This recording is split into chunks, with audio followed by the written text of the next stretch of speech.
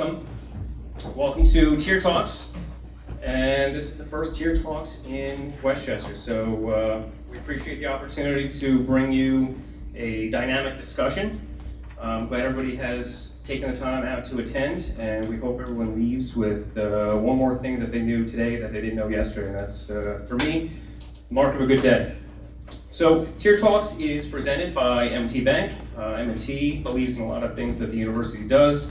Proud sponsor, and M&T is starting to have a bigger presence here in the downstate area. So support our sponsor. Go open a bank account, if you will, M&T Bank.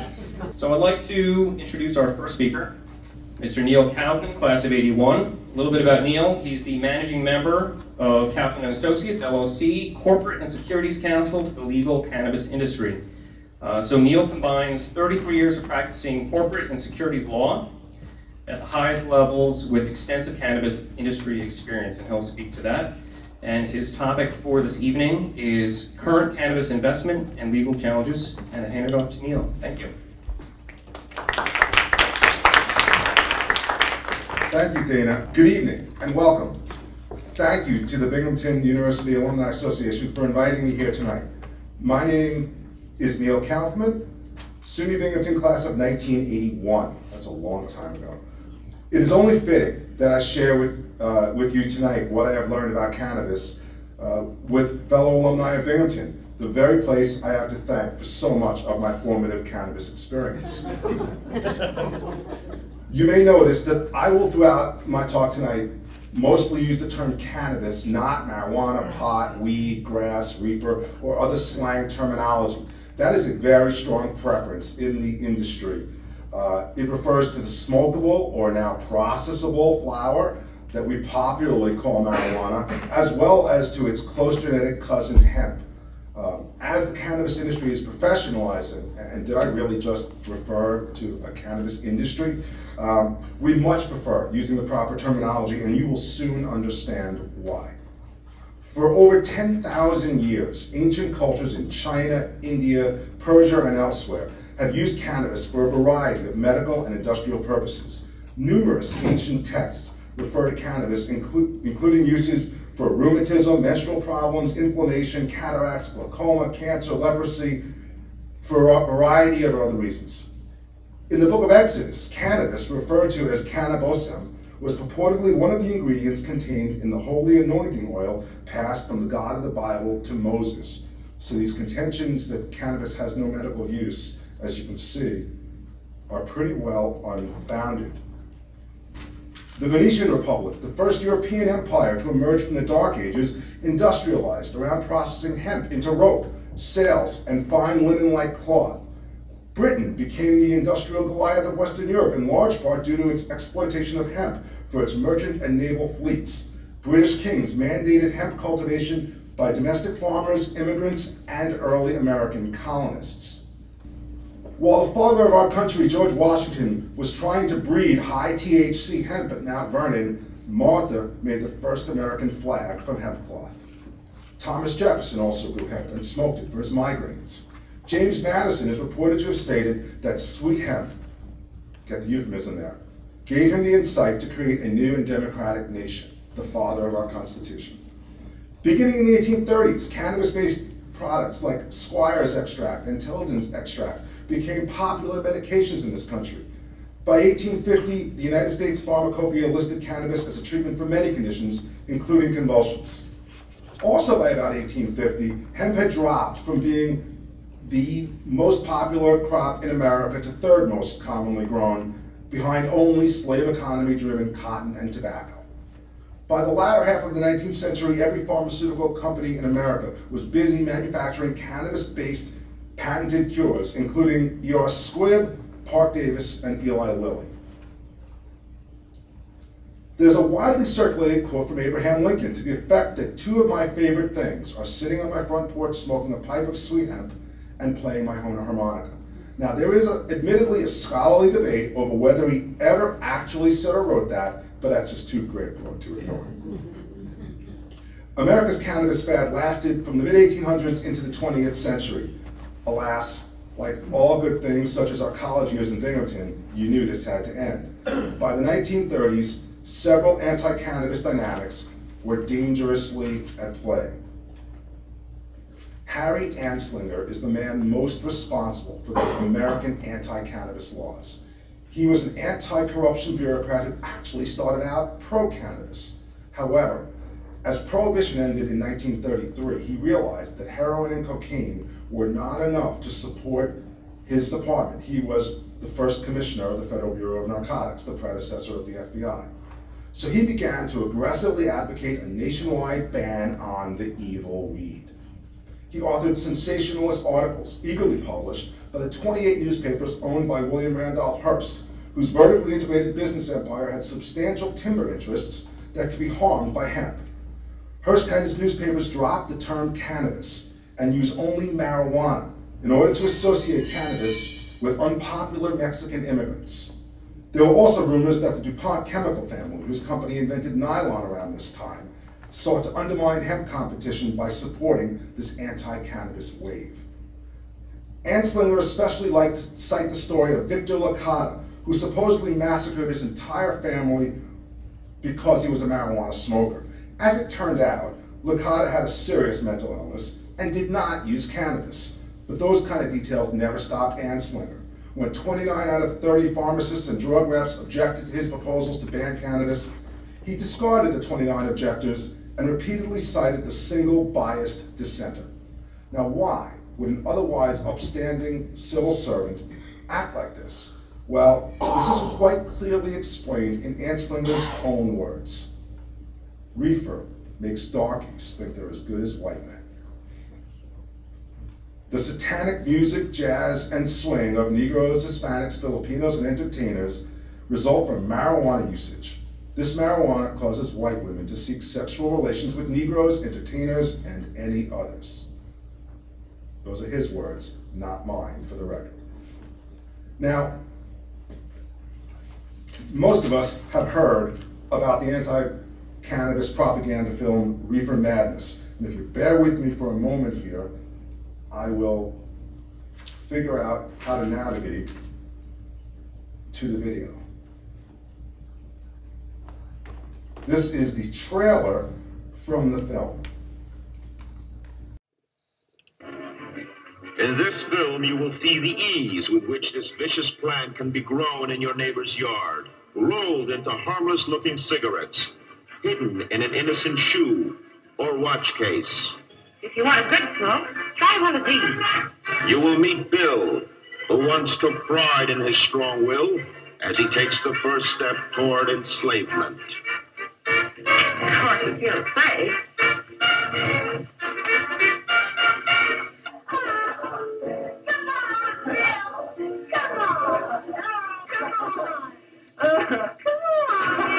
Smoking the soul-destroying reefer, they find a moment's pleasure, but at a terrible price.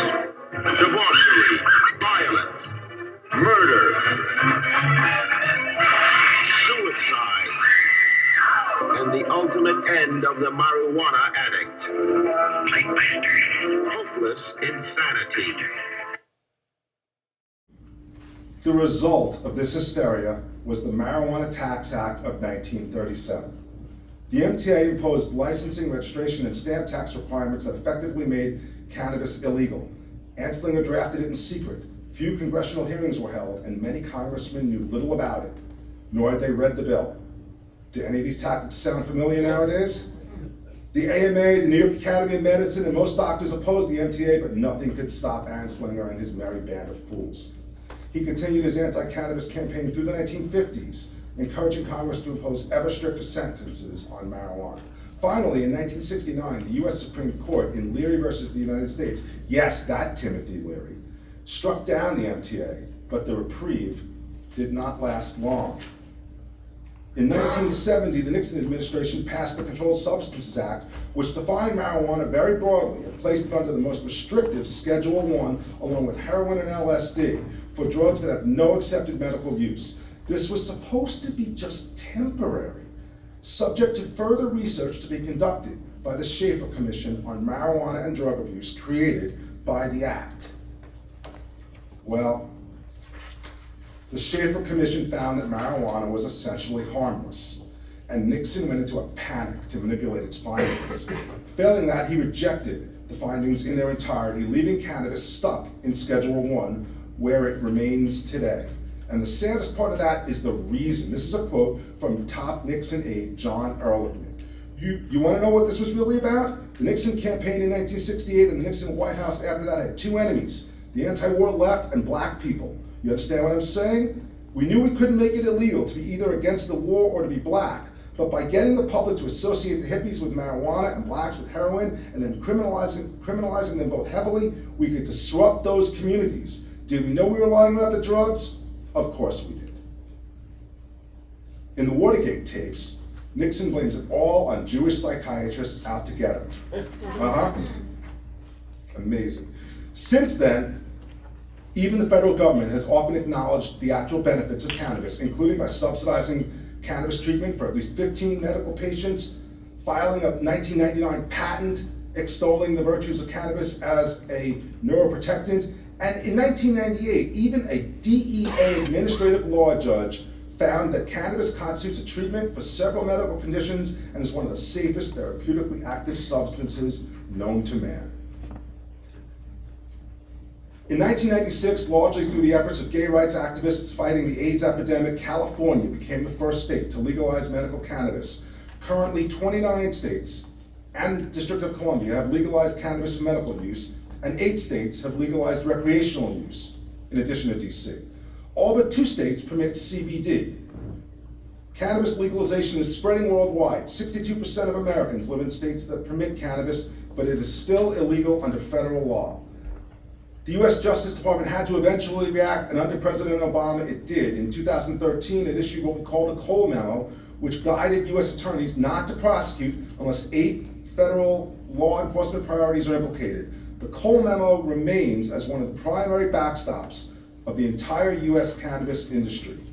Unfortunately, the DEA has remained hostile to cannabis, only removing inflammatory references to cannabis from its website in 2017. And only in 2017 did the FDA admit for the first time that CBD has beneficial effects.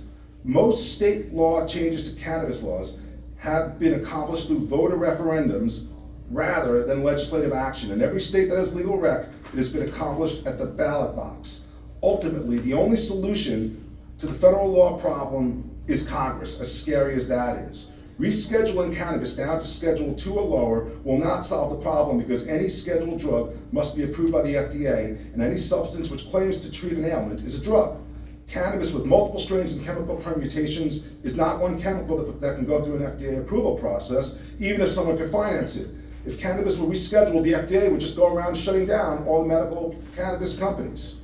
The only solution is for Congress to pass a special law and regulatory regime for this special plant, similar to what it did for tobacco and dietary supplements. Until that happens, who would have thought that the savior of the US cannabis industry would be crackpot Republican Congressman Dana Rohrabacher, who has co-sponsored annual riders to federal budget bills prohibiting the DOJ from spending any money to prosecute folks that are in compliance with state medical marijuana laws. Federal courts have relied on that to stop prosecutions in their tracks. The 2000 Farm Bill authorized low THC industrial hemp. As a result, finally, domestically grown hemp is available under state pilot programs, which about 30 states have, and interstate transportation of that hemp is now permitted. One of the questions I get asked all the time is CBD legal? Many companies in the industry claim that it is totally legal. It is not. That is not the case. The DEA totally disagrees. CBD remains a gray area. The cannabis industry has grown to over $6.7 billion in 2016 revenues, with over $50 billion projected by 2026, and has provided 150,000 American jobs. Many states have become dependent on their cannabis revenues. This industry is no longer about joints and bongs. While flower is still king, the fastest growing products are edibles and vapor oils. These products, as well as where permitted flower and pre-rolls, what we used to call loose joints, are available for delivery in many cities within 30 minutes. Can you imagine if we had that back in college? It's no wonder this is the fastest growing industry in America. Industry growth is still inhibited by several factors that have limited scalability, requiring replication of infrastructure on a state-by-state basis. Many cannabis companies have problems with banking, as you probably mostly heard, especially cultivators and dispensaries, and severe tax burdens under Internal Revenue Code Section 280E crush the net profit margins in the industry. As if all these challenges were not enough, prices have now collapsed. Cannabis business owners can no longer get away with loosely managing their business. Fortunately, the impending commencement of legal rec in California is a game changer that should allow that intrastate industry to get so big as to finally achieve some measure of scalability. Meanwhile, Wall Street hasn't seen a growth industry like this since the 1990s internet boom. In fact, probably the most common question I get asked is, which cannabis stock should I buy?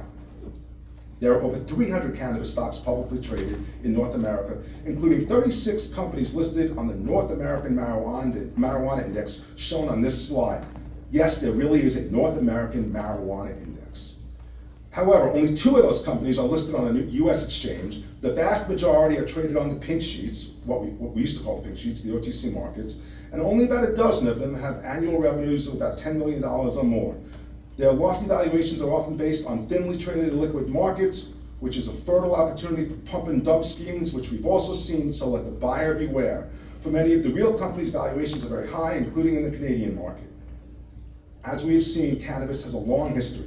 In emerging from its recent American black market doldrums, we have seen exponential growth.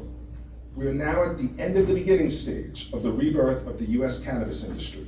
With increasing legal acceptance, more professional management, and robust investor interest, we can expect to see a rapidly maturing and profitable industry bring in economic growth, good investment opportunities, and most importantly, the enormous health benefits of this plant to the American people at the end of this long and winding road.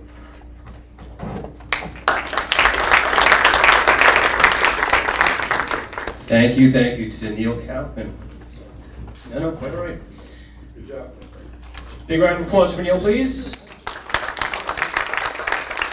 So I'm thrilled to bring up our next speaker, Dr. Yasmin Hurd, class of '82. Of a few things that she's qualified as, she is the Ward Coleman Chair of Translational Neuroscience and Professor of Psychiatry and Neuroscience, Icahn School of Medicine. And if that wasn't enough, she's also the Director of Mount Sinai Behavioral Health System Addiction Institute, among the 1,000 of things she does on top of that. Yasmin is an internationally renowned neuroscientist whose translational research examines the neurobiology of drug abuse and the related psychiatric disorders. And the title of her presentation for this evening is Marijuana, From Weed to Medicine, A Scientific Journey. Big round of applause, please. I'll also stay close to the mic. It's also weird, the journey that we've all been on. I still can't believe, Eric, that it's been X amount of years since we have, we were in the same floor together in Delaware, and Amy and Mindy, it's crazy seeing all, well, they're close friends even after all that time.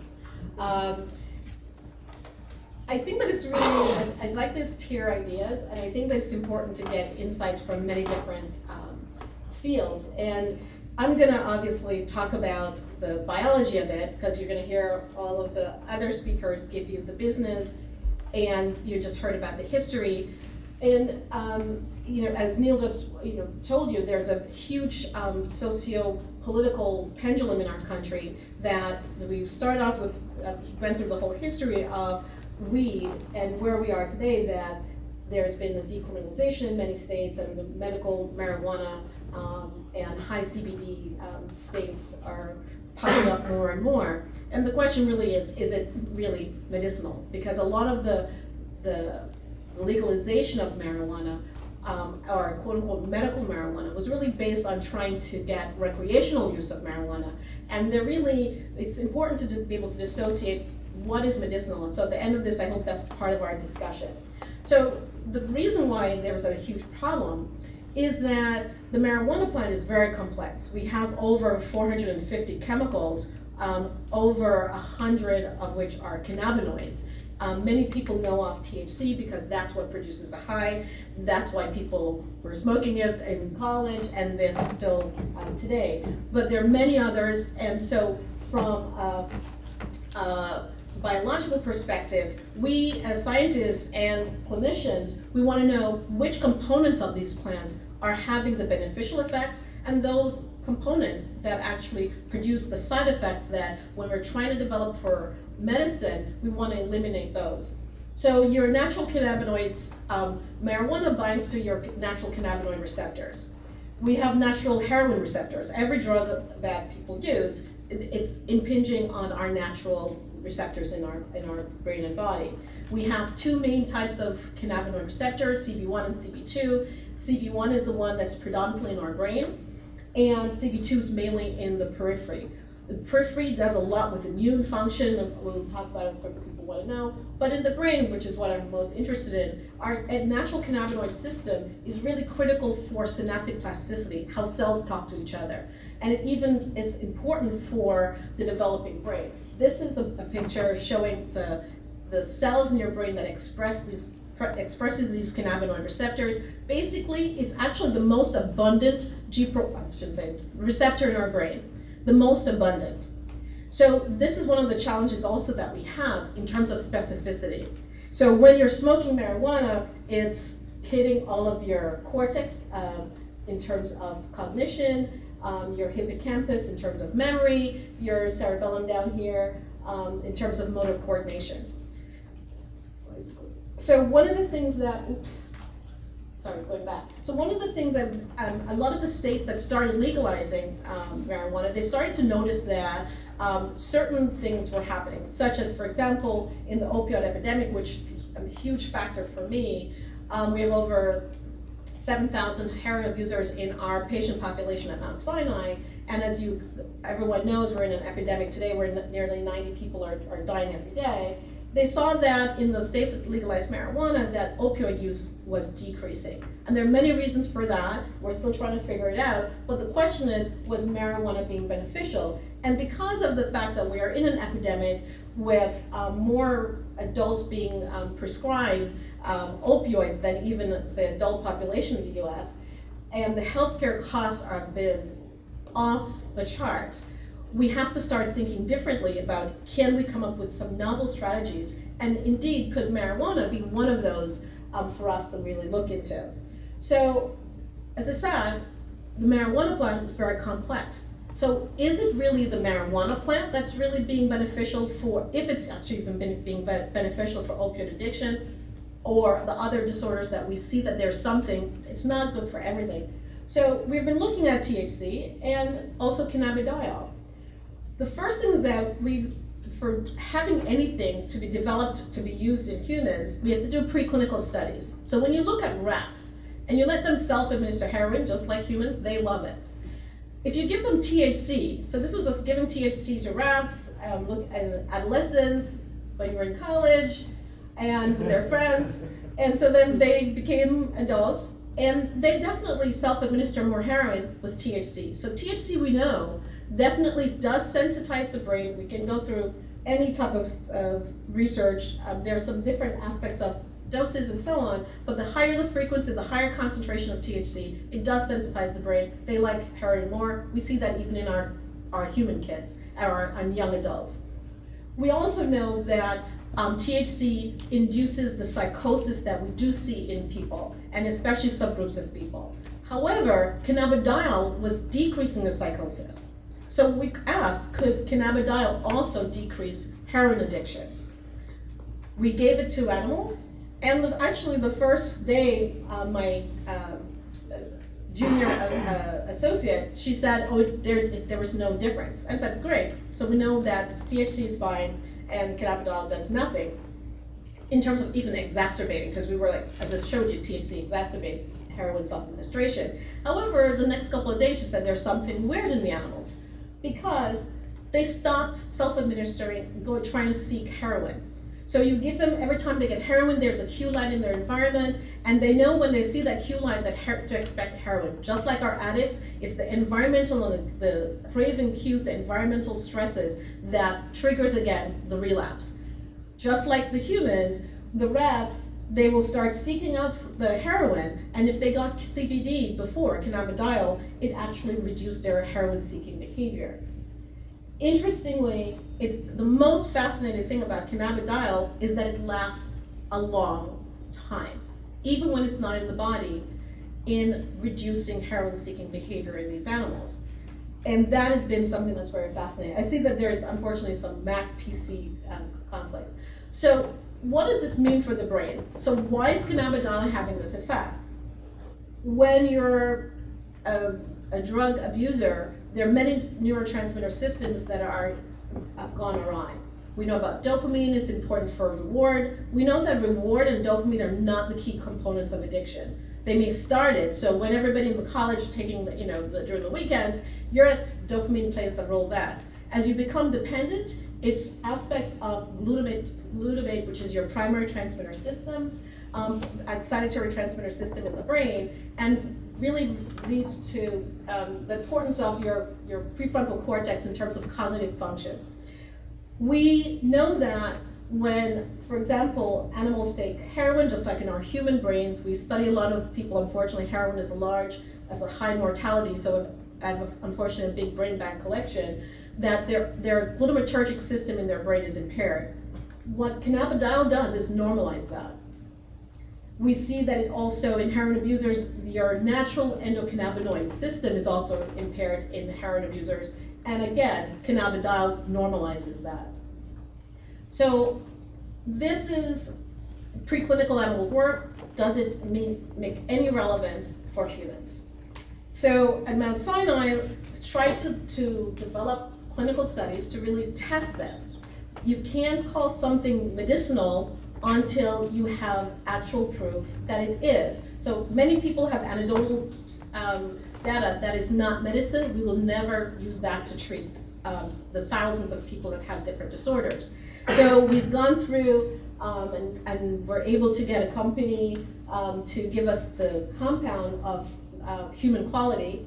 And we focus on craving. As I said, just like our rats, our human patients, the issue is the cravings that then triggers the relapse. So if we can find a medication that's not focusing on the reward, we don't really care if the drug is producing a reward, because that, I said, is not the aspect of addiction. We care if it's inducing cognitive effects and aspects of craving. So it doesn't matter. So we've been given cannabidiol in like a pilot study, and in people, we first actually just made sure it was safe. We did that first phase 1. This is a phase 2, small phase 2. Bring heroin-dependent people into the lab, show them videos they crave. We make sure nobody leaves there craving, and then we've studied different doses. And one thing we see is that when you show a heroin abuser the cue, just like our rats, they crave more. When you give them CBD, it reduces their craving. We see that actually it's probably working because cannabidiol is decreasing their anxiety. And one of the things I try to say about our rats, and I don't know if I emphasize it enough in terms of the preclinical study, is that cannabidiol's effects were present even when the cannabidiol was no longer in the body. So like weeks later, we would study the animals, show them the cue, it was still effective. The same thing like our rats, the humans, we brought them back to the lab a week or more later, no cannabidiol in their body, there's still reduced craving. We have an idea of why cannabidiol is working like that now. Hopefully we'll be able to get some work and publishing with that. But clearly cannabidiol is the component of the marijuana plant, at least from a psychiatric aspect, both for psychosis and for at least opiate addiction, that we think has the beneficial effects. We see it has very low abuse liability. In fact, no one gets reward from taking cannabidiol. We've given it in many different ways, very high doses. We also know that it has no major side effects. We also know that it reduces the opioid withdrawal symptoms. Obviously, people going through withdrawal is a huge problem. We also, as I said, the major thing that for me that's important from a clinical perspective is that it's even having a beneficial effect when it's not in the body. Other drugs have been tested now with cannabidiol, for example, alcohol, and alcohol intake. 6 weeks later, it's still effective at reducing alcohol use disorder. And as I said, in terms of the craving and the anxiety. Thank you. So we think that cannabidiol does show the promise for treatments of craving and anxiety, it's not THC. So as a side, there's a promise, but we have to be very careful. It's about, if something's going to be medicinal, it has to be we have to know the specific strain, and therefore the specific components that are really helping us. For example, in different aspects of pain that we're also studying, we know that we need THC at a certain dose. So for our chronic pain patients, that's a very different cannabinoid strain and very different cannabinoid components that we need. The individual differences we also see. Genetics plays a role. We know that behavioral traits also impact on the psychopathology associated with cannabinoids and their treatment. And it's really important that when we all talk about, the legalization of marijuana, which I think is very important, I was against it to start. Our government, making it very tough for us to even do research, have made me change our minds, because without research, you will not have medicinal and medical marijuana. But we can't be naive. The marijuana in the developing brain, and especially marijuana concentrations today on the street, is not the concentrations that were there when we were in school. These guys will tell you I didn't smoke. So they were like, how did you become an addiction researcher when you didn't take these drugs? But the marijuana today that the teens are having is changing the psychiatric pathology that we see. So we can't just be naive about that. So the developing brain is really important. So we have this huge list of, everybody says, oh, it's medicinal and it has this great value.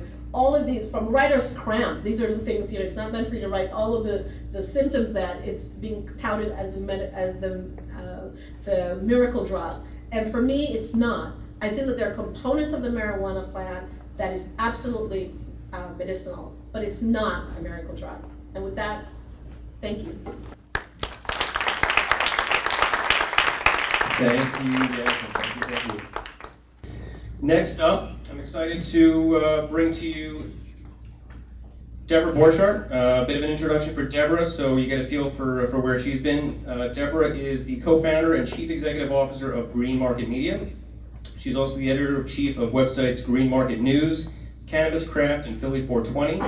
In addition, she's covered the cannabis industry from a financial perspective for the past 5 years, gaining expertise in the business on the Today Show, CNBC, numerous radio programs and podcasts. Prior to that, she's spent 20 years in the financial industry, so I think she knows what she's talking about. So with no further ado, Debra Borchardt, thank you. Alumni, but that's okay. So as he said, I have a background in the securities industry. I worked at Bear Stearns for almost 15 years, got out, sold my stock before they went under, so that was a good thing. And I have been writing about the securities industry for a while. I'm a financial reporter, and I started covering cannabis probably about 5-6 years ago. And the real reason I got into it was because of some of the really dodgy, shady pot stocks that Neil alluded to. There are 300 publicly traded marijuana stocks, but I would say probably 75% of them are terrible and dodgy and shady, and you just do not want to invest in them. But here's something that's been kind of interesting about the market, and that is the effect of legalization of adult use marijuana and what it's done to the medical market. And it's something that a lot of people were not expecting, but it came out as a result of getting some of the real hard data that we got. Now, this slide just kind of shows you something that we've already kind of talked about today, just a little bit of the history of medical marijuana going back to 2700 BC.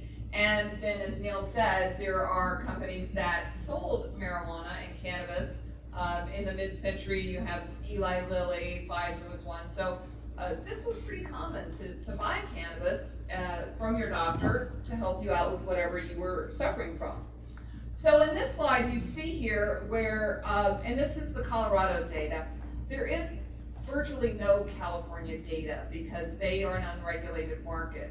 But Colorado was very smart, and when they legalized adult use and medical, they wanted to keep track of everything. So we have a lot of good hard data.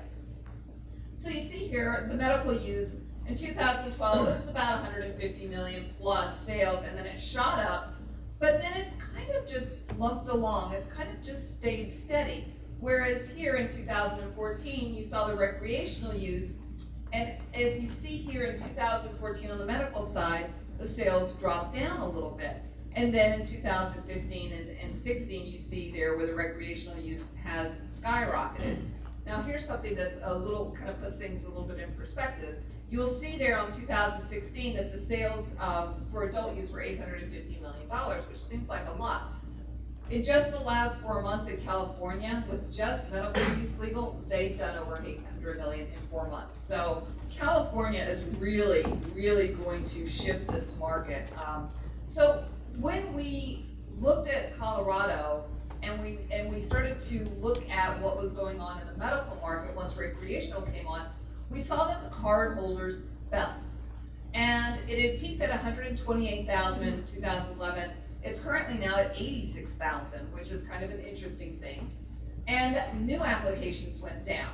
Now, chronic pain accounts for 80 to 85% of all patients. This is always the holy grail when you're legalizing medical marijuana. You want chronic pain. And the reason you want that is, well, we saw that in California. You would go to a doctor on Venice Beach and say, yeah, I got a headache a week. And they'd say, oh, chronic pain. And you would get a prescription. And so that was, and it's not to try to diminish the people that really do suffer from real chronic pain and that this helps them. But there was definitely a crowd that wanted the legalized marijuana just because they really wanted to get high, and that was their way in.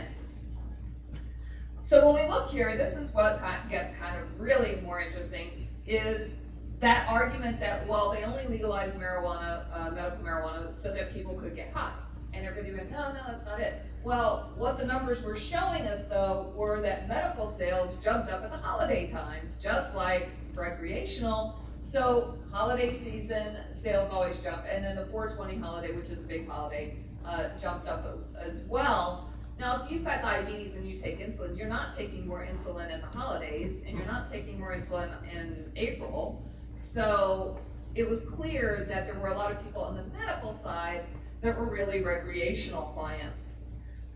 So that's Colorado. We saw that happening there. So then we were like, well, is this happening elsewhere? So let's look at the other states that did the same thing, that legalized adult use. And we see here in Oregon, the same thing. As we go further into legalized recreational use, the patients drop and the new applications drop. And then over there, you've got Alaska with the cardholder count, same thing. Those numbers started to fall once you got into legalized adult use.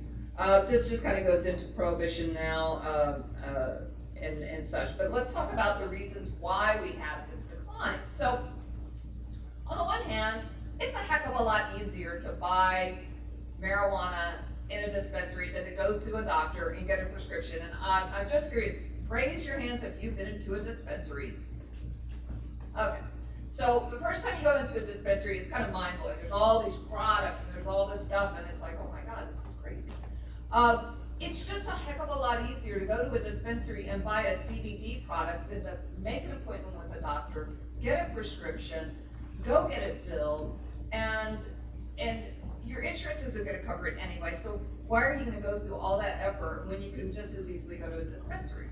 A lot of times there are lower taxes, but that's just not been enough to motivate people to just stick with the doctors. And then, as I said, there's a lot of recreational patients that were claiming reasons to make legal purchases.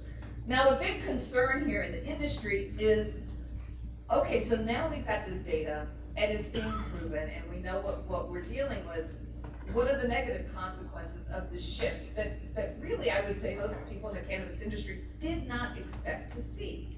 So there is a lot of concern that the investment money is just going to go shift all the way over to recreational. That it's where the money is, follow the money.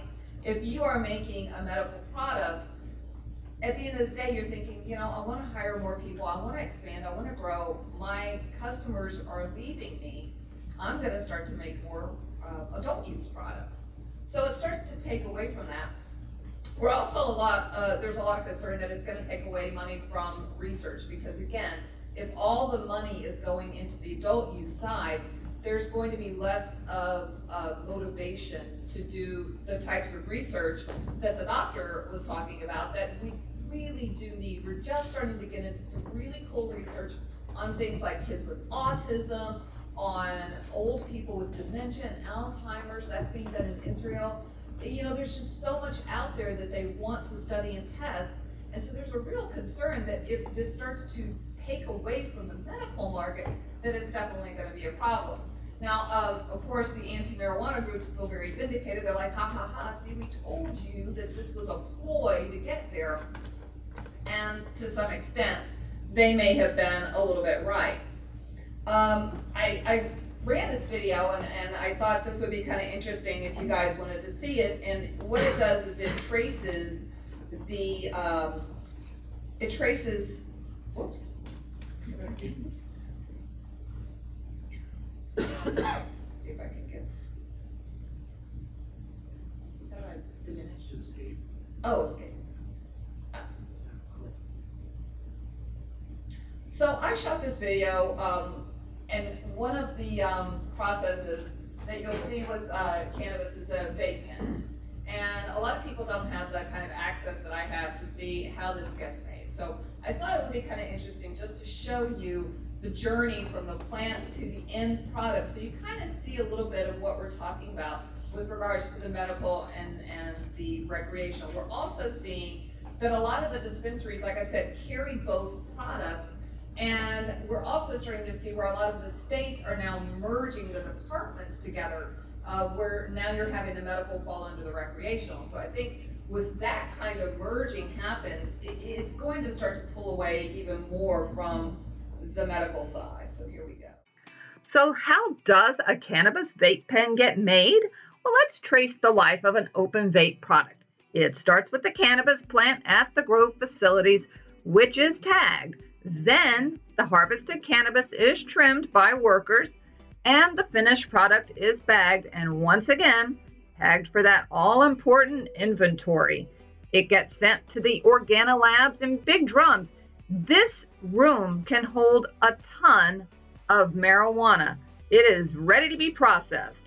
Here's a bin showing the inventory tagging that again tracks all of the marijuana that comes to organo labs. The company produces in small batches. This particular machine takes 3.5 pounds of marijuana. It is then going through a process that removes the cannabinoids and terpenes. They were separated into 3 different vessels. Here's the terpene being collected. The terpene gives the cannabis its flavor and its smell. We're going to heat up the oil so it's thin. We're going to add ethanol to it. We're going to start homogenizing that so we can dissolve all the waxes that are present, all the fats, all the lipids. Once we do that at a high temperature, we put that into a freezer and we reduce the temperature dramatically. What that does is precipitate the waxes that were dissolved, and then we can filter them and remove them. And then what comes through is ethanol and cannabis oil. So from there, we do another filtration process to do a little bit of a decolorization. We remove all the ethanol, and then after we remove the ethanol, we can collect the refined oil over at our other station. The cannabis oil is distilled 2 more times to pull out any remaining impurities. Here on the right, you see chlorophyll still coming out, and on the left is the finished cannabis oil product ready for consumers. The Organo Labs workers fill each oil cartridge by hand. This is the 250 milligram entry-level cartridge. Organo Brands says it is its bestseller, and they sell over 1 million units per year. Here's the product on the shelves, and it is now ready to be boxed up and sent out to the dispensaries for those retail customers. Organo Brands prides itself on its marketing materials and its professional packaging. It's easy for the customer to see and identify an Organo Brands product. And that, my friends, is how the cannabis goes from the plant to the oil to the consumer. So just to give you an idea, Organo Brands did over 100 million in sales last year alone, one company. They do also have a medical product, but it's certainly not their big seller. So anyway, it's going to be kind of interesting to see where we go with this. As California comes on, we'll start to get some real hard data from them, and we'll see how the market changes. But it's definitely been a very interesting turn of events to see how the adult use market has started to take away from the medical market.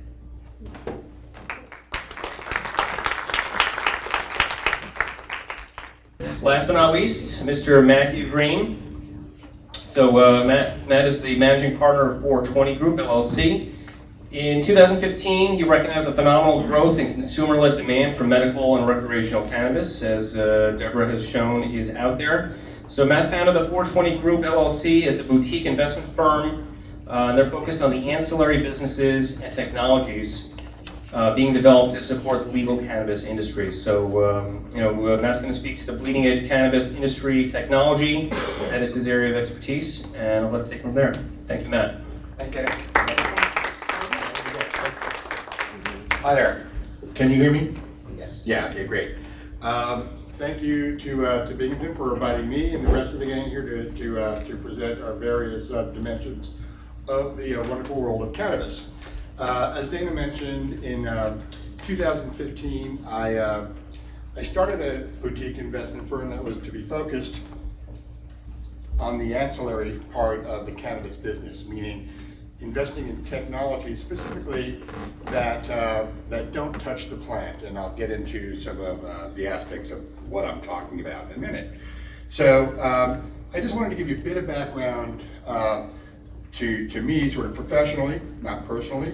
I am not a Binghamton graduate. I was exposed to marijuana in college and maybe even high school, and so I still sometimes have to test product from some of the companies that I invested. But regardless, I was fortunate enough to be introduced to the technology sector in 1987, sort of starting at the top of the heap by working with a guy named Steve Jobs and helping him launch Next Computers.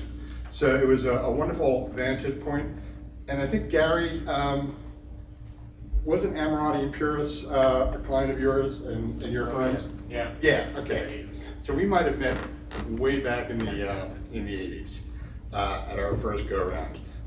So that was a wonderful wonderful introduction to technology for me. It gave me sort of a great perspective, and sort of on the wings of Gossamer of Steve, I was able to take some of those credentials and leverage it into the nascent internet media and ad tech space. So I just wanted to give a few examples of the kinds of dominant companies in 1998 that were in play.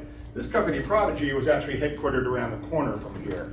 I think across the street from the train station. I remember having to get out of the train station and walk across the street and go visit them. AOL, Yahoo, so these are obviously all media companies, but they are, of course, were all driven by technology, and two of them sort of still are. But what's happened since 1998 to present day, this is a chart and a graph that is, it's actually called a Lumascape, and it identifies different sectors of the internet media tech space, sort of by category. So whether it's a media company or a content company, social media company, etc. These are all technology companies. And this particular Lumascape is littered with about 10,000 companies. And these are the very leading companies in the technology sector that all service internet and media technology space. But what I recognized about cannabis in 2015, it was exactly at the time and place that the internet media and ad tech space was in 2015 when I first got exposed to it. And this is sort of an equivalent Lumascape put together by CD Insights, which is a well-known financial services research firm. Now, it's by no means complete, but these are some of the leading companies that some of the attorneys in this group have actually worked with. Brands like Ease and Leaf, and Leafly's up there, etc. But what's going to happen, obviously, in the cannabis space, I'm predicting by, at the very latest, 2021, is that there will be over 2,000 really important cannabis technology companies that support the industry. Obviously, I have a particular sort of attitude and perspective about technology. It's so important in our daily lives. We all live and thrive by Google, by Facebook, etc. I've had the good fortune to work with those companies when they were nascent as well. And so I've been to this rodeo before, and I'm going to do it again in cannabis because it's really exciting and dynamic. And actually, the end product does good for people, either medicinally or recreationally. So, Neil and Debra talked to a little bit about the sort of the business size and scope and scale of what's happening right now. In 2016, the industry itself, just from a pure product perspective, which means really flower, anything that was THC infused, so flower, concentrates, things like edibles, infused vape pens, stuff like that. That industry is worth, in 2016, $6.5 billion. What I find more intriguing, just from an investor perspective and growth perspective, is the size of the ancillary marketplace. In other words, companies that support the sale, manufacture, distribution, marketing, lawyering, you name it. That industry is worth $13 billion. So combined in 2016, it's a $20 billion marketplace. That's a pretty healthy size for a very new industry. And of course, things are growing. So there are basically 3 important research firms in the cannabis space. And I'm going to show you a couple of charts, maybe 3 or 4 charts, and I'm doing my best to sort of distribute the information and the data one by one from those particular companies. This particular chart is from an outfit called Frontier Financial. This is their size of estimate marketplace from 2016 to 2025. So we talked about in 2016 the core product, THC infused product, being worth $6.5 billion. And they're projecting a $24 billion marketplace by 2025. I actually just saw from a different research company, the data's right now, it's really all fungible.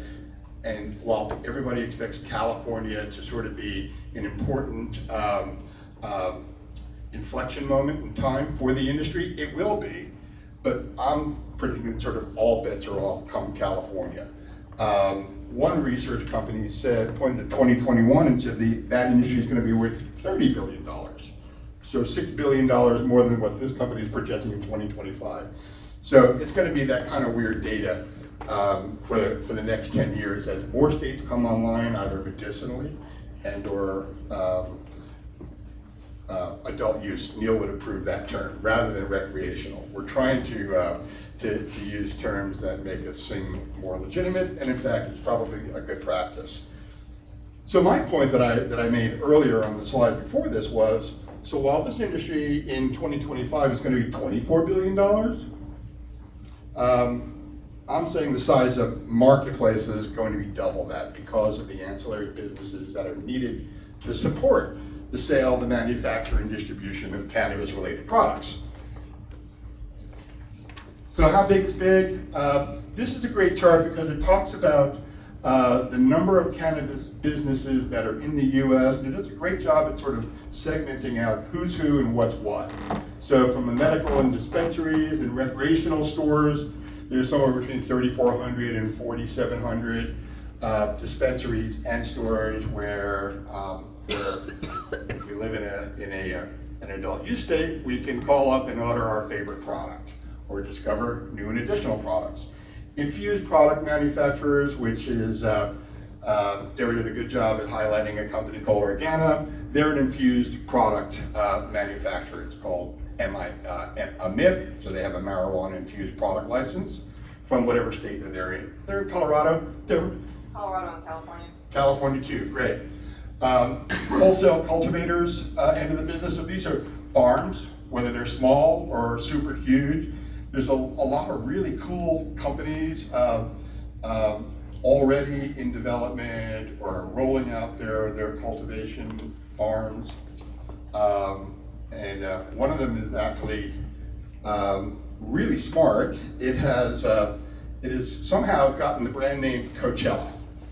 And they're building a city in Coachella called Coachella, which is all about sort of creating a community where lots of different companies can come in and grow and infuse products and make branded products. And it's really an interesting concept. And it requires an enormous amount of money to get it going, but they're getting it going. To testing labs. So testing labs are all important.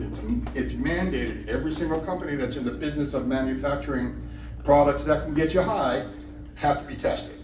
And there are certainly state laws, and there are licensed testing labs. You have to run your product through those testing labs. They rank, or they test the product for potency and for cannabinoids and terpenes and all sorts of other stuff that comes close to how you think the labeling should look like for your product. And last but not least, there's those wonderful ancillary companies, including technology companies and branded product companies. And there's something like 14,000 now to 20,000 companies right now. So that's obviously, Debra talked about or characterized, follow the money, or this is where the money is flowing. This is the sector in where the money is flowing. Another interesting fact, and this is a chart that I love, because when you open up a dispensary, you got to hire people. You've got to hire security firms. Everybody gets paid a salary. Everybody buys a house and buys a car and buys food at the local Pathmark or wherever. And all of those jobs that are being provided, that Neil talked about, 150,000 jobs right now, everybody's got to eat, drive a car, buy a house.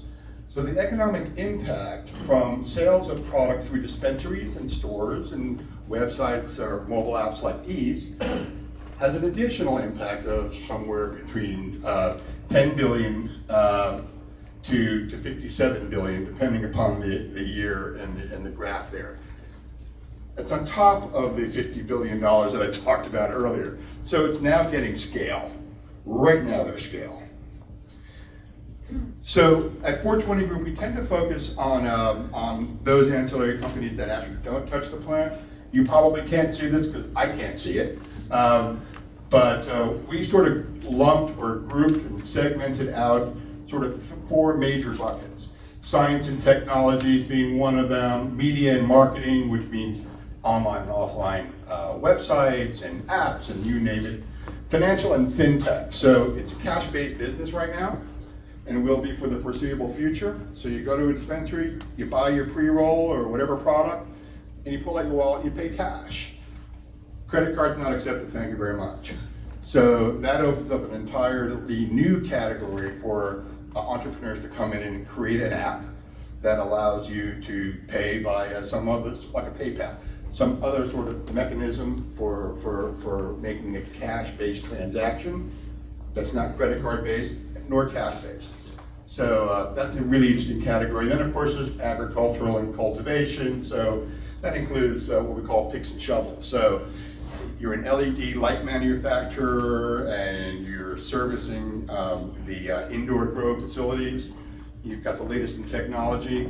By all means, invent it and sell it, there will be buyers.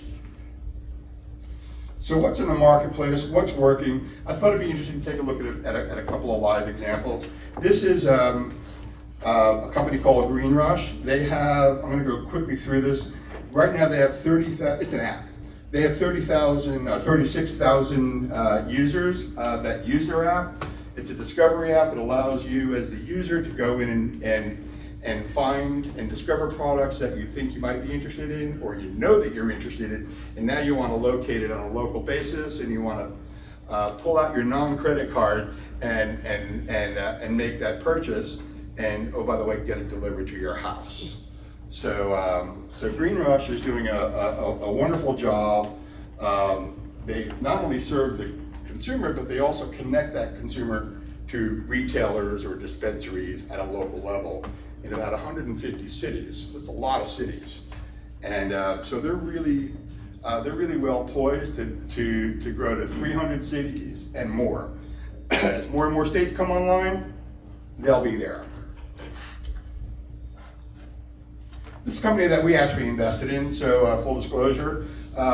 This is a terrific ad network, so it harks back to my earlier days in the internet and ad media tech space. What's really cool about Adistry is there's a sort of not a high level of sophistication amongst products and brand manufacturers, product manufacturers and dispensaries from a marketing perspective. Nor does Google allow cannabis advertising, nor does Facebook and the other legitimate media outlets that are top of mind. And so what Adistry does is allow advertisers and marketers to go into their back end, register for free, and start to discover media opportunities on their very own. And if you were to drill it down on the Adistry site, ultimately what you get to is it's not a review page, it's actually, this is what this particular company is offering from a media site perspective. It gives you the demography, the page views on a monthly basis, the demographic breakout, gender, location, age groups, all that good stuff, a brief description of what the site does and who they're targeting and who they appeal to. And the really cool thing about Adistry is, as a marketer, you can discover the media sites, social influencers, put them in your cart, hit the buy button, and you're off to the races. You can actually buy that media inventory, and then there's a whole different process that takes place where, as a marketer, I got to create my ads. Adistry can help you do that, can help you cycle it. It's a complicated process, reminds me very much of 1998 again, of the internet space and where we were back then. They're doing it for in the cannabis space. It's very definitely needed. Oh, here's another app. This is a really awesome app. So Yasmin talked about sort of the medical side of the house, and so what are the kinds of solutions out there that can help me as a pain sufferer of some kind, or I have leprosy, or I suffer from some sort of ailment. Go into PopBot, identify the ailment that you're trying to discover whether or not there is a cannabis-related solution that can aid and abet and help solve that particular problem.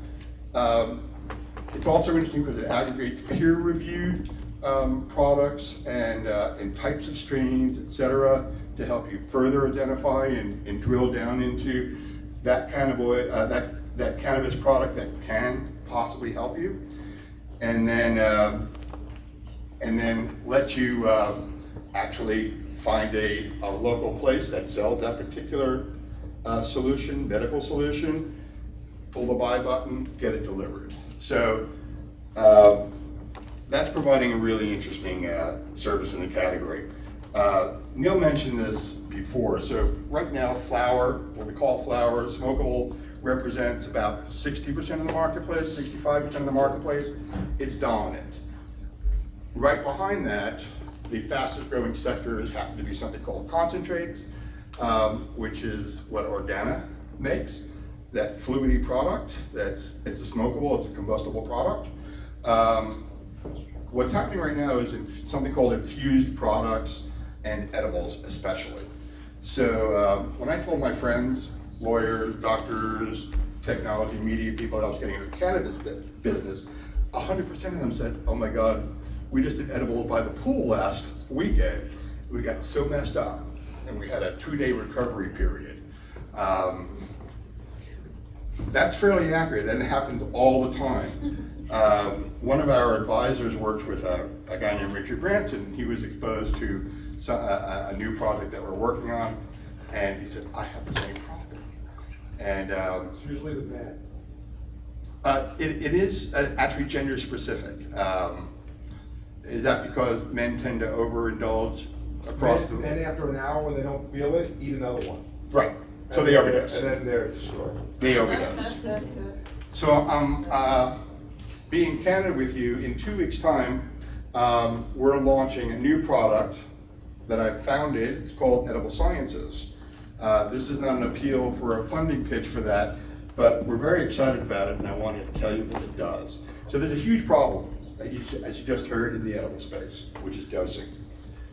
People tend to overdose. The manufacturing process is I would describe it as inaccurate at best.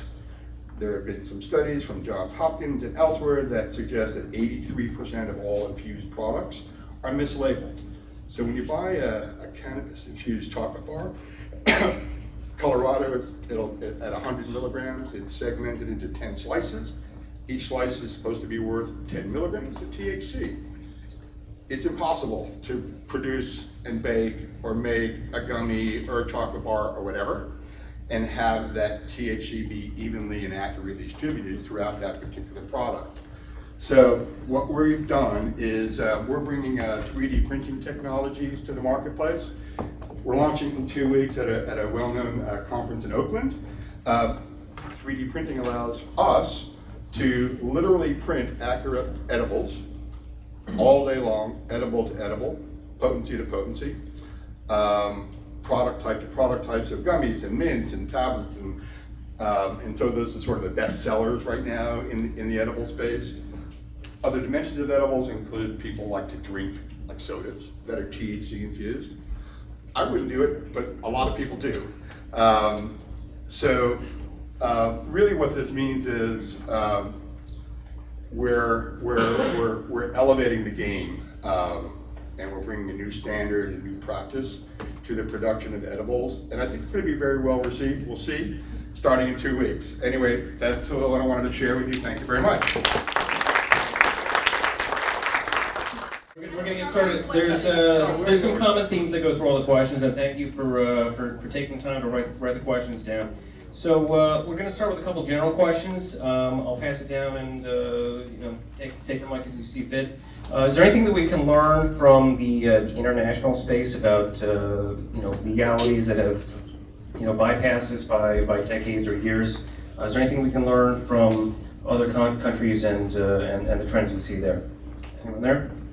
Yeah. Well, Israel definitely leads the world. Israel has done the best studies on marijuana, and so a few of them working with them. Because the government in Israel, they go in hand with researchers, they go in hand with the developers, they go hand in hand with the people growing, and they've really been a very structured way of developing medical marijuana. So they're sharing a number of their all of the experiences that they've had. And the one thing though about Israel, so they've done a lot of great studies, but it's a small country. So they were keeping, so the law in Israel before, I think last year, or a year and a half ago, they could not sell abroad. They realized that, as I said, it's a very small population, so now the laws have changed, and they're now working more internationally. So we're leveraging all the experience of Israel and trying to collaborate with them, but we have a huge issue with our federal government that's making it challenging to work with them and other countries. I can amplify that. Okay, so I represent the exclusive U.S. licensee of Tikkun Olam, which is the leading Israeli medical marijuana company, and that's the company that has patient data on 15,000 patients and has been doing all this work for over 10 years. Interestingly, in Israel, only medical marijuana is legal. Recreational marijuana is not, and they regulate it tightly. But what happened there is Hebrew University actively got involved in the research, and Professor Michelin, he's sort of the father of cannabis research, whereas research in this country has been illegal since 1937 or so. They were at least able to do the research and thus have that data. We've learned from other countries as well. Just look north of the border. Canada, has a legal medical marijuana system and is going legal rec in a few months. And the rapid development of that market, I think, has been very helpful for a lot of the American states in designing their systems, and many American states look to Colorado and the other early adopter states within our country in designing their programs. California does it their own way. It's going to be a very interesting way. You know, look, they have a huge market they have to regulate, they have their hands full, and they're trying to do it in as coherent and manageable a way as possible, which will be the exact opposite of how they have done it up until now, where it's been just a complete disaster. So I think, you know, we've learned from all around the world and with, you know, state to state in designing our regulatory schemes and trying to make it work. Anybody else? Thanks. I would just add on the Canadian situation, they have allowed banking for the companies, and so that's made a huge difference. A lot of the stocks there trade on the Canadian Stock Exchange or the Toronto Stock Exchange, and so that's helped tremendously with transparency, and it's also helped with the companies as far as raising money and having good books and good systems for transparency. So that's been very helpful lesson we could learn from them. Yeah, actually, the Toronto Stock Exchange will not list the cannabis. The Canadian Stock Exchange does. That's where they'll trade. On the venture, they'll do it on the venture, TSX venture. Okay, we'll leave it on that. So general question and kind of generally towards Neil and Matt, I suppose. Do you foresee the differences in federal versus state laws as they're varied and wildly different at this point, creating any major legal battles in the future, and what kind of effect would that have, whether it does or does not? So you know, the federal versus state differential. You go first. So, That's a legal question. Everybody? Well, I mean, there have been legal battles ongoing for decades.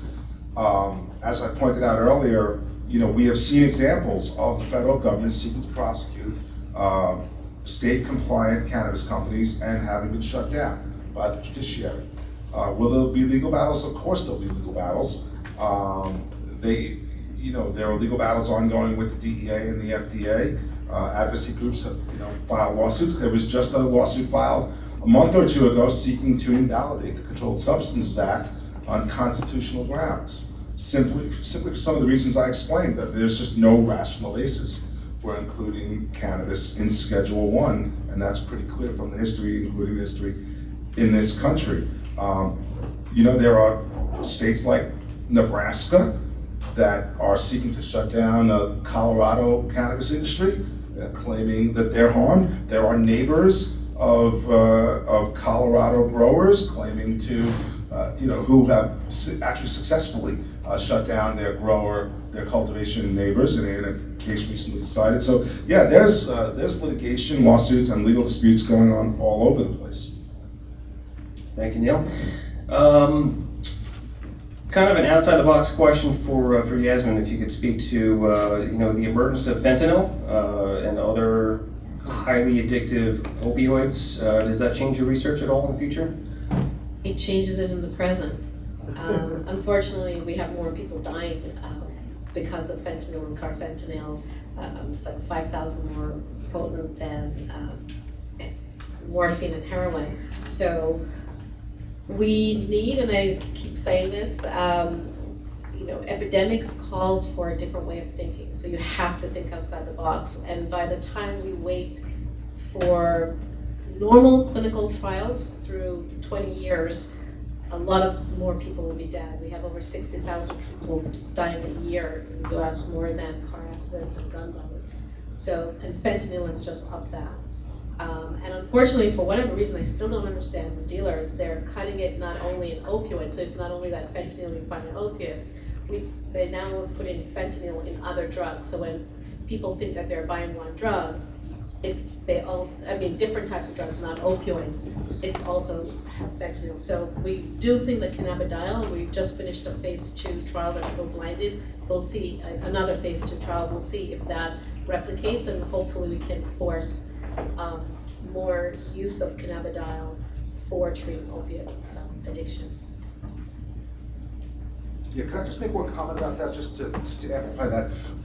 According to the data from some of the advocacy organizations, based on Colorado or on some of the other states where we have some data, one of the real benefits that CBD has brought, it goes to the root of the opioid crisis, which is so many people, you have a back injury, you're in a car accident, whatever it may be, and your doctor prescribes you an opioid. pain medication and you get addicted to it.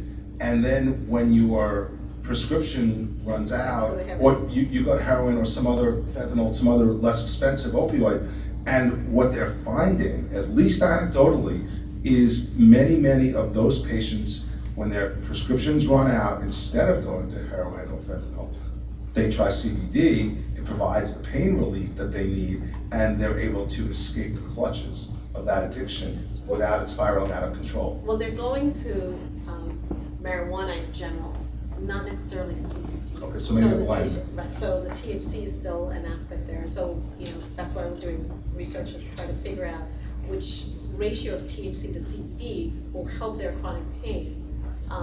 And so it's not just the CBD. That's awesome. Yeah. Great, thank you. Kind of Deborah on this one to start, if you want to pass that down. So, correct me if I'm wrong, I believe it was 4th of July weekend. I believe it was Colorado, and I believe there was a state of emergency for lack of supply for the holiday weekend of marijuana. I think it was. In your house. I think My house, you yeah. might have been thinking of Vegas. Vegas, excuse me, I'm sorry. Yeah, Vegas went adult use legal on July 1st, and then July 4th, of course, is a big holiday. And they had distribution issues. The sales were out of control, way more than they even had any idea would be. And so they definitely had some supply issues. They have since then seemed to have addressed that. They've got more distributors, but they do have to start to address their market because they only have a limited amount of people that can grow and provide product. And what they're finding is it's a very tourist-heavy area, and so the tourists are buying up whatever they can get while they're there, and so that's been an issue. There are obviously some big trends in the market, as you saw on the chart. 420 is a big holiday.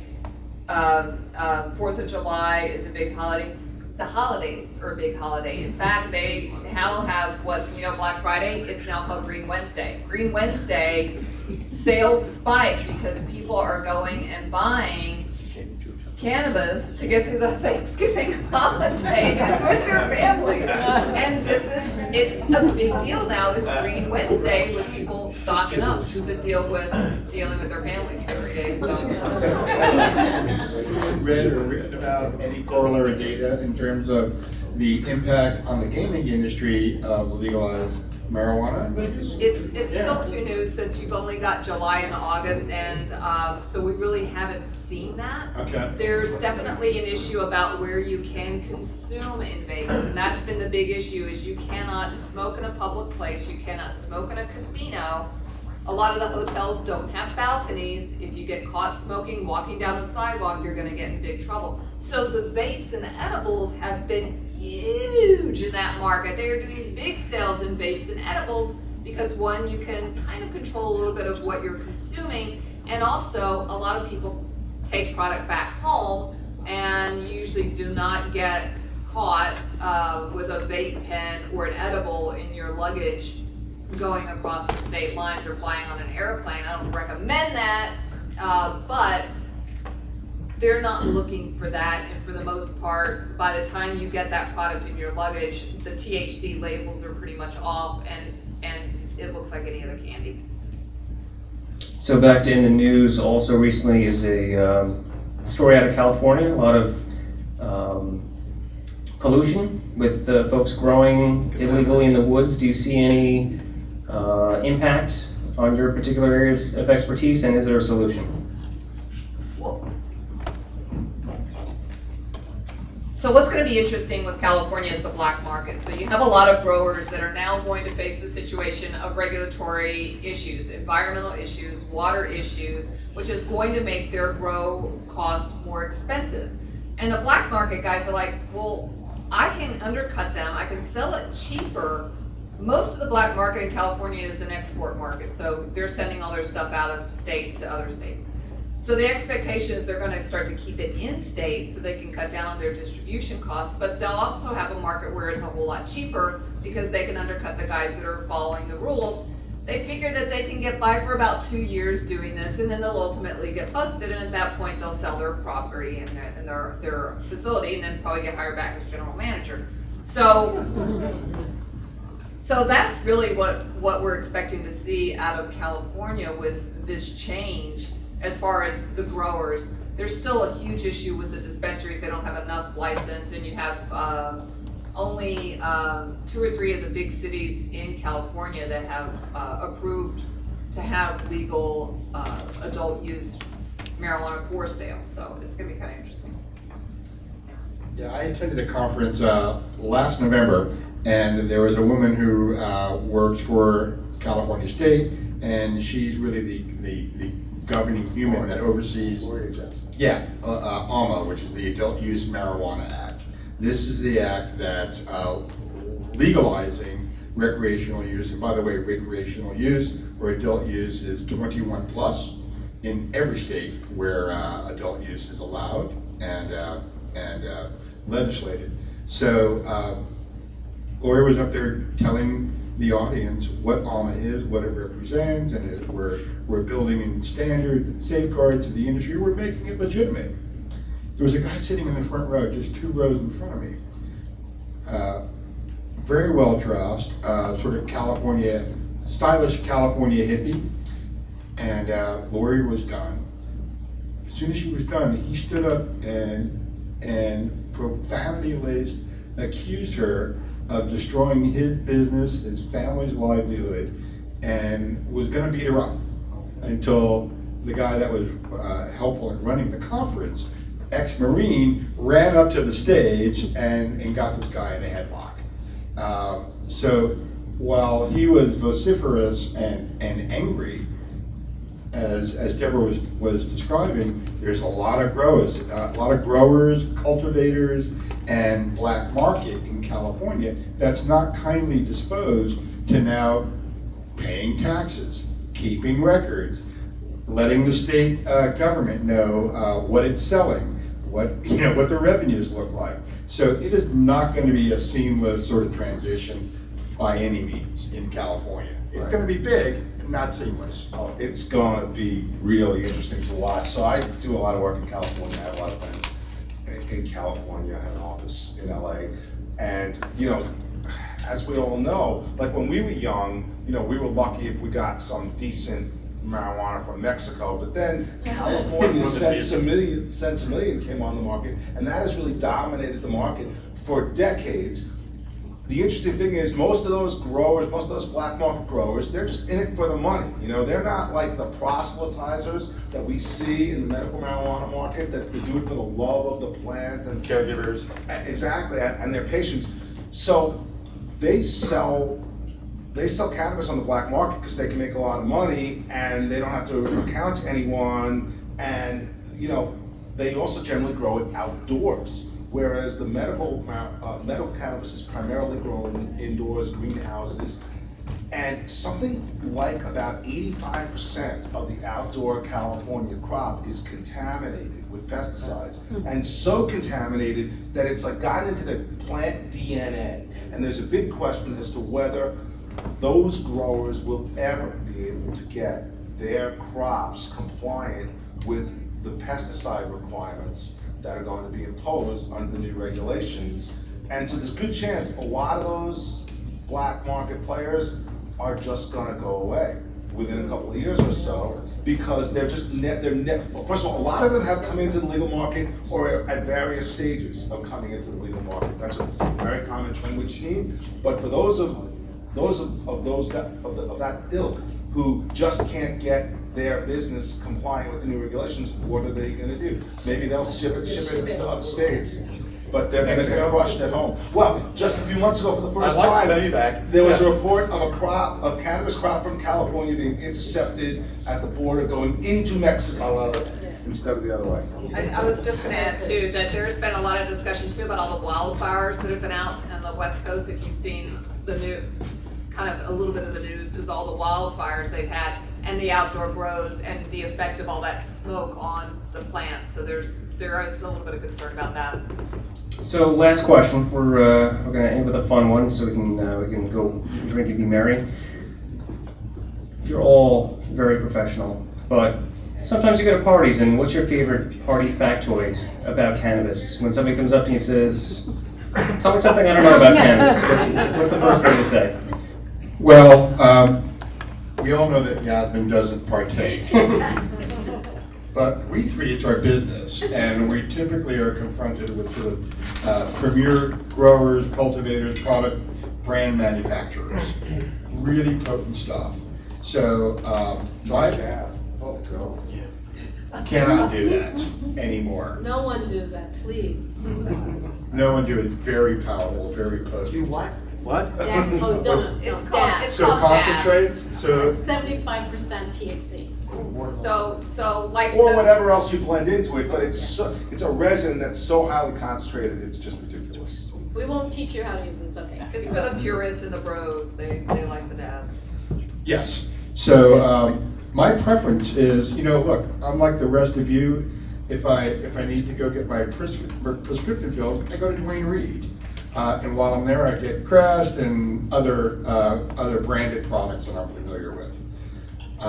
So I prefer edibles. You know what? Because typically they come packaged up, and they look really clinical, and they might as well have been produced by Pfizer. So that's right, and Lilly. Yeah. So we're conditioned to think that way, and it's. I don't smoke, so I don't like combustible products. So edibles is my post. If somebody offers me a thing, our Organa product, I'll take it. I'll move 3 steps away, pretend like I smoked, and hand it back. I don't want to be unsociable. So I gave away my factoid, which is the fact that this country was built on cannabis. I have to tell you, this country was built on all the other drugs. All those companies also used to sell cocaine and also used to sell heroin. Just backward. People always, even though I don't imbibe, people. Yeah, he said so. He said.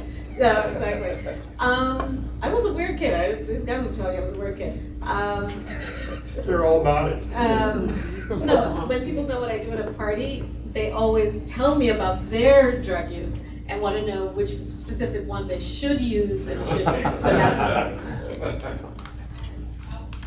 I would say mine is same thing. When I say what I do, of course, I get peppered with a million questions. And usually the one I get is, do people give you stuff? And it's like, yes, they do. My desk looks like a dispensary. And it's funny, when you have it, you tend to not do it that much because it's just all over my desk.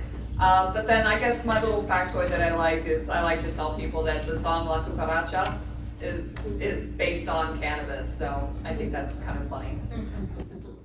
I'd like to personally thank our panel, our speakers, and if we can give them a huge round of applause.